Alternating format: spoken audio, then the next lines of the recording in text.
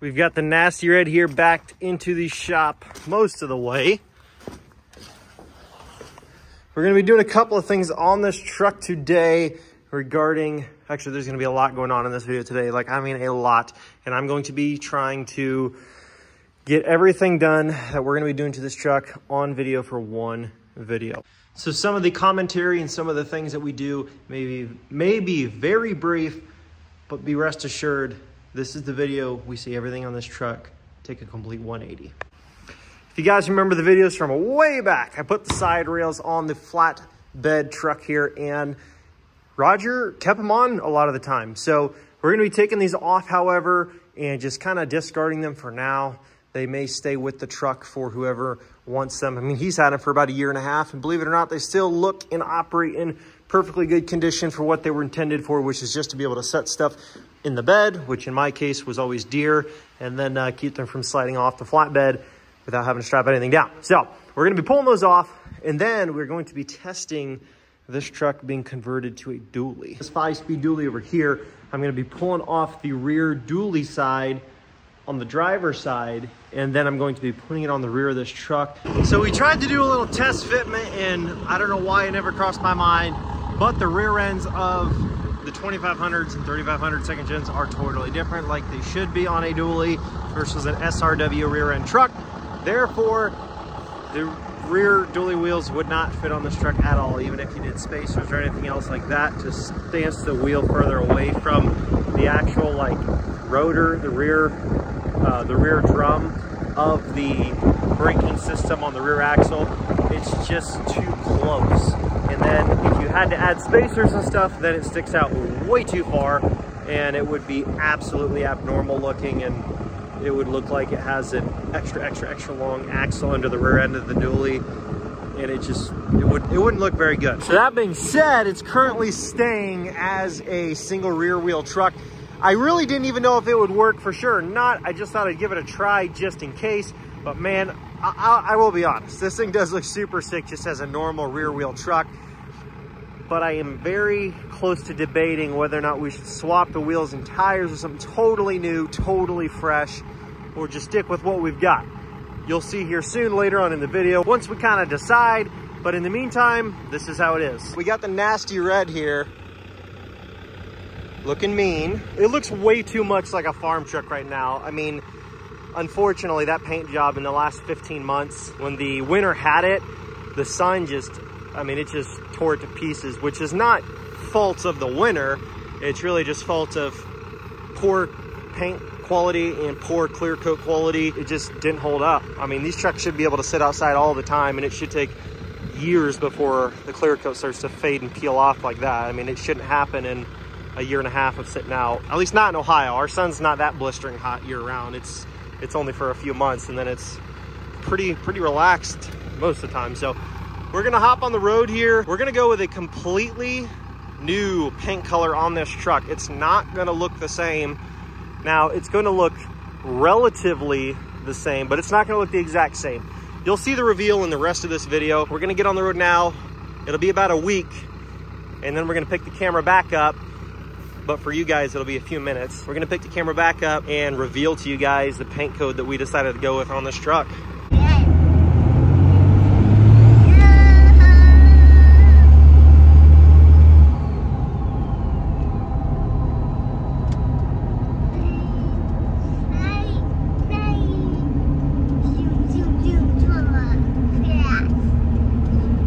Marshall, you ready? Ready. Are you ready?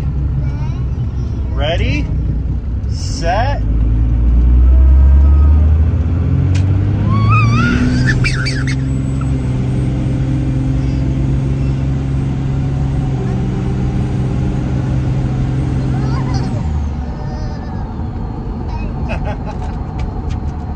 like that? Is that fun? Is that fun? Guys, Nasty Red is back and more beautiful than ever. We got a beautiful, fully custom Delmonico red paint code on this truck. It's actually a paint code off of a 2023 Ram or a 2022 Ram.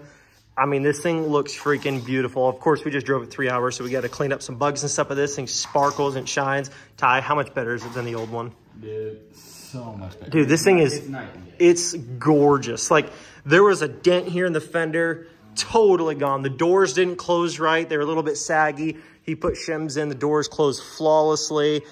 Everything's just better. The bodywork, I mean, it's just beautiful. Shiny. Much better than it was. Oh, so much better.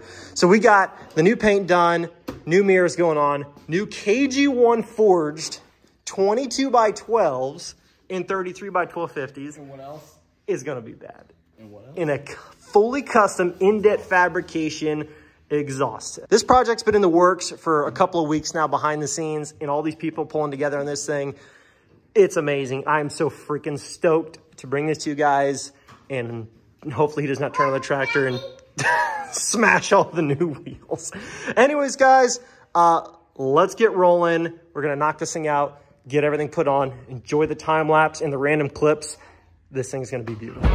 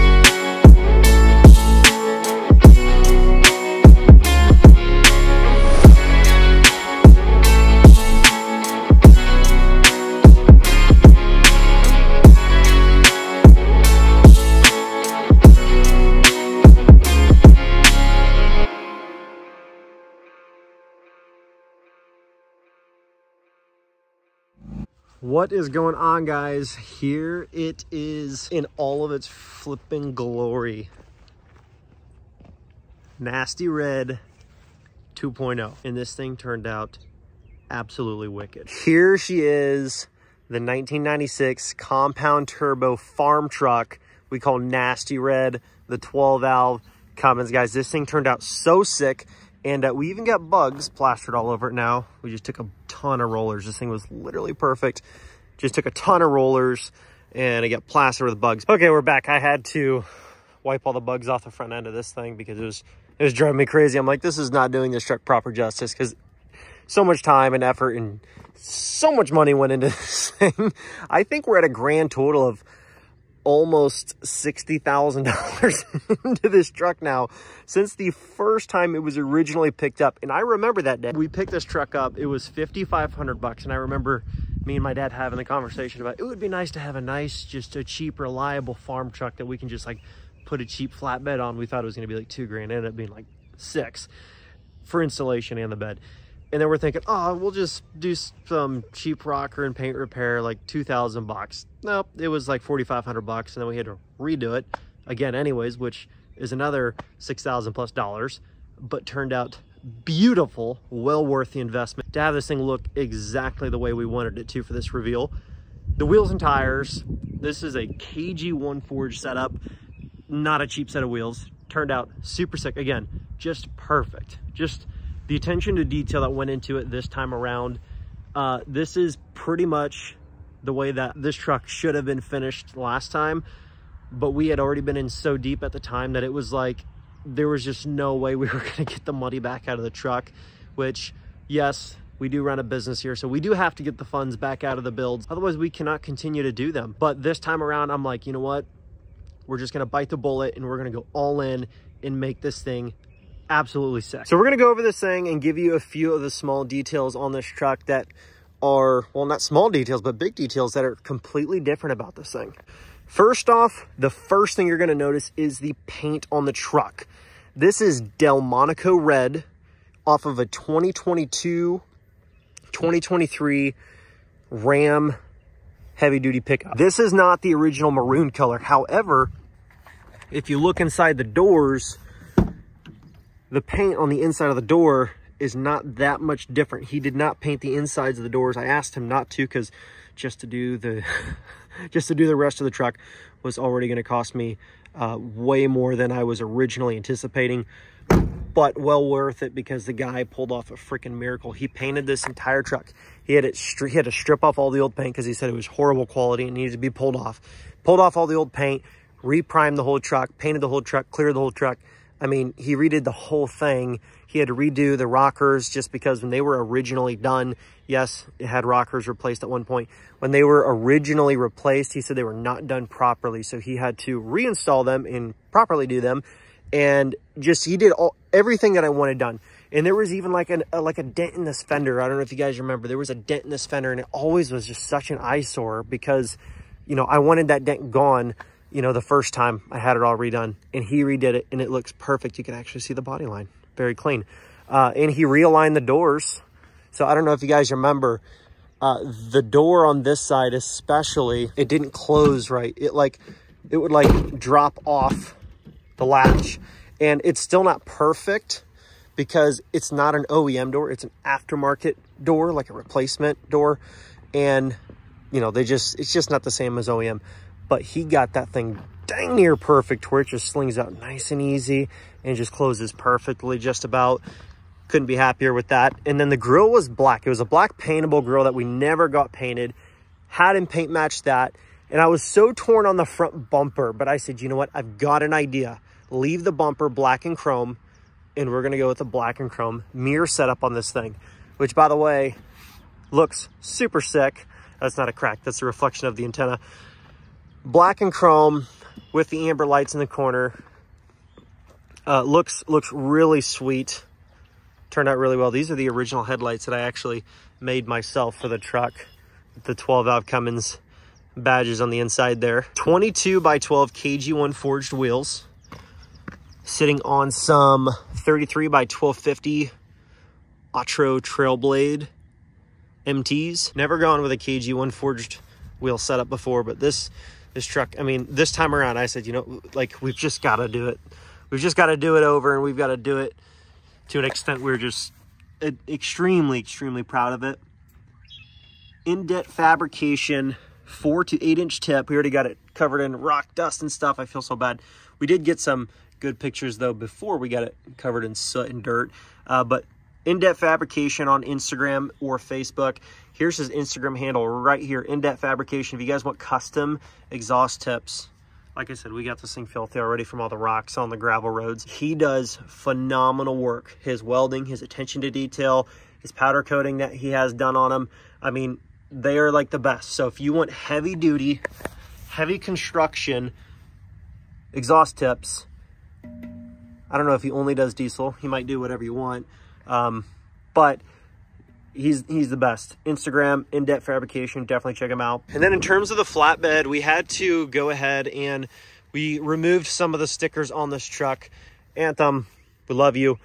But since we had pulled the Anthems off this truck, we did pull off the Anthem sticker. And then we thought, well, shoot, now that we pulled off the Anthem sticker, we should just pull them all off. And we only left on the flatbed stickers that were like really on there. Like we tried to get under the corners of those and they were like a totally different type of material. I mean, they were really, really on there. We did pull off the big Anthem sticker up the side, and we also pulled off the red Team Loud and Proud decal that was in the front corner, just because we don't even sell those anymore. And honestly, if I were to put another one on, I would probably go with something that's either chrome to match the polished wheels, mirrors, and bumper, or I would just go with something that's like black or Delmonico red, just something that kind of matches the truck a little bit in some form. Just because, honestly, I didn't want anything about this truck to turn out to be like cheesy or just unclean. I just wanted to have it be, yes, farm truck, so there's still plow mounts, flatbed, all that stuff. I want it to be farm truck, nasty red, the farm truck, but I want it to be like super refined and just like bad to the bone. Like when you see this thing, you're like, that ain't your everyday farm truck. There's something special about that thing. And of course, you guys know it's got the pusher compound turbos in there, the big injectors, and all the work we did under the hood of this thing back in like 2017, 2018. I mean, we did so much to this truck and it still runs perfectly like the day that we finished everything on that under the hood. And it's mind-blowing how this thing looks now. And for the most part, I have been hiding this entire project for over 2 weeks now. I was actually down on vacation almost a month ago now, and that's when I got the call from Roger. And as soon as he called me, I remember thinking, I'm like, I wasn't done with that truck. Like that's one of those trucks that I wanted to buy it back to finish it. I wanted to buy it back to if I was gonna do it again, I just wanted to have in the back of my mind, like, I finished that truck. Like it at some point, maybe it wasn't the original time we owned it, but at some point I was able to get that thing back and finish it and send it off as a complete package, finally done the way that I wanted to see it finished. And I think we finally got that done. And I don't know about you, but this to me is one heck of a duo. We've got Nasty Red, the 12-valve Cummins farm truck. We've got a beautiful 12-valve 5-speed manual 4-wheel drive truck with only 99,000 miles on it in a dually, which is also a freaking stud farm truck. Which one takes the cake? Compound turbo 12-valve Cummins, 5-speed 4-wheel drive dually 12-valve. They're both 4-wheel drive, but you know, this one has different highlighted features that make it more important to itself, versus this truck has just totally different features that are like just stand out as it being cool. I mean, there's just so much about this truck that I just absolutely love. So to wrap this up, guys, yes, right now you can get entered for both of these trucks. Each truck comes with $5,000 in cash. 1997 12-valve 5-speed dually 4-wheel drive truck, totally rust-free, 99,000 miles on it. And the Nasty Red, the one and only, the Nasty Red 2.0, better than ever. Also comes with $5,000 cash, compound turbos, fully built transmission for performance and towing. The new chrome mirrors, actually, I don't even know if I mentioned that. No, I did. Chrome mirrors with the ambers, new KG1 forged wheels, just a completely refined model of Nasty Red that you all know and love. And I know some people are torn about the two-tone. I already see some of the comments. It's so iconic. It was like what made that truck, you know, stand out as like that old two-tone theme. But guys, I could not resist painting this thing fully Delmonico red. I just had to do it. I had it like in my vision for the thing and I just had to go with it. It's one of those things where if I wouldn't have done it, I would have been like, man, I wish I would have done that to find out for sure what it would have turned out like. And I honestly cannot say I'm disappointed at all. This thing just looks awesome. So like I said, guys, if you want to get entered to win these things, lnpgear.com, head on over to the site. We just dropped, hopefully by the time you see this, we just dropped an entirely new site.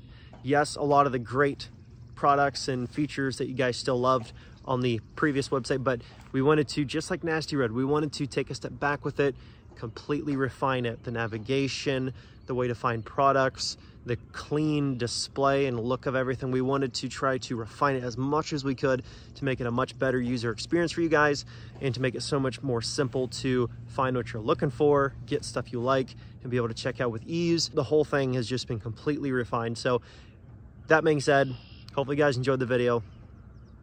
Been one heck of a journey with this truck, and I am so excited to see where this thing goes. Thanks so much, guys. Dual entries for these trucks. Yes, dual entries live until Sunday, May 21st, which means every $1 you spend is going to get you 30 entries towards this truck, and it's going to get you 30 times entries towards this truck. That's right, not one or the other. It's not split your entries between the two. It's essentially like 60 times entries, because you're getting whatever amount of entries you put in for an order, those are getting put into that drawing and this drawing at the exact same time. 2 for 1, you're getting entered to 2 giveaways at the same time. You're doubling your chances, literally doubling your odds of getting entered. You're doubling your odds of winning a truck right now, because you're getting entered for both giveaways at the same time. These are 2 separate drawings. We could either have 2 separate winners, or somebody could get lucky enough to get drawn for both. There's no better time. lnpgear.com, guys. I will catch you in the next video. Peace.